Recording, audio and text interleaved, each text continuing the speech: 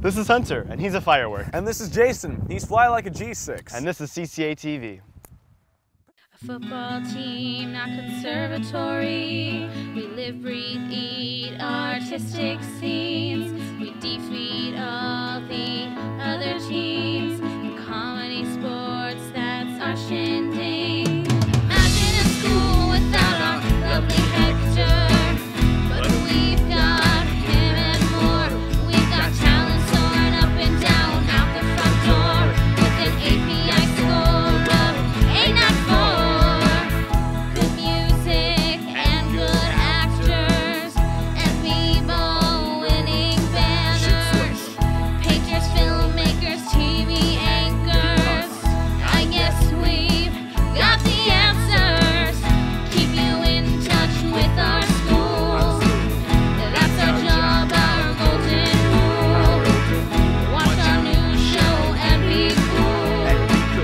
We'll be here until June. Hans, would you like to travel? Of course, I love to travel. Why? Well, over spring break, the CCA band, choir, and orchestra went to China. Wait, why wasn't I invited? During spring break, Canyon Crest Academy's instrumental and vocal music program traveled to China. Among the many opportunities, the students got to perform and meet students in Beijing and Xi'an, as well as perform at the Great Wall of China. The cultural exchange with the students from Beijing was great because they were high school age students and there was a chance to interact. It's one thing to go to a place, but it's another thing to meet the people there and see, you know, oh wow, they're actually not so different than us. Definitely the Great Wall of China is somewhere that you have to go when you go to China.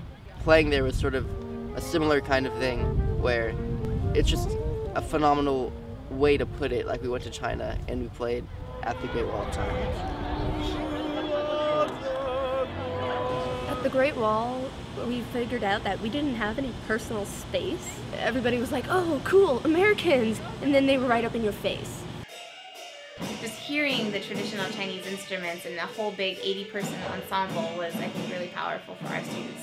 We had a bunch of students who were inspired to buy some of those instruments and bring them back, and we're going to study them and learn them.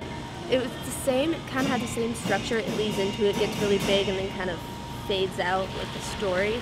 The trip was not limited to only performances, though. Members of the band, choir, and orchestra classes visited major historical sites such as the Terracotta Warriors, the Summer Palace, and the Forbidden City. Showing CCA's growing love for world music studies, the trip was a huge success that continued to spread CCA's reputation around the world.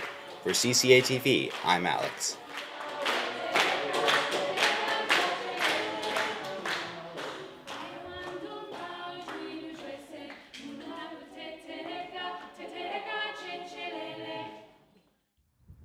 They traveled to Beijing, Xi'an, and Shanghai. Congrats to everyone for participating. Also, the girls' volleyball team's on a roll. Check out the spotlight on our amazing team.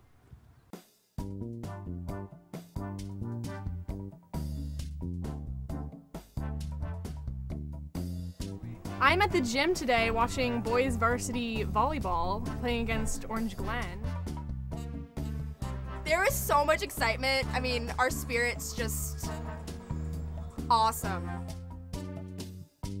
I'm on JV, but I think it's important that JV comes out and supports varsity because it adds to the crowd and it adds support. Well, we can like the CCA sports and just be excited because everybody shows up with like a bunch of spirit. Everybody's dressed in red and black. Everybody's cheering, laughing. I mean, it's really fun to go to CCA sporting events.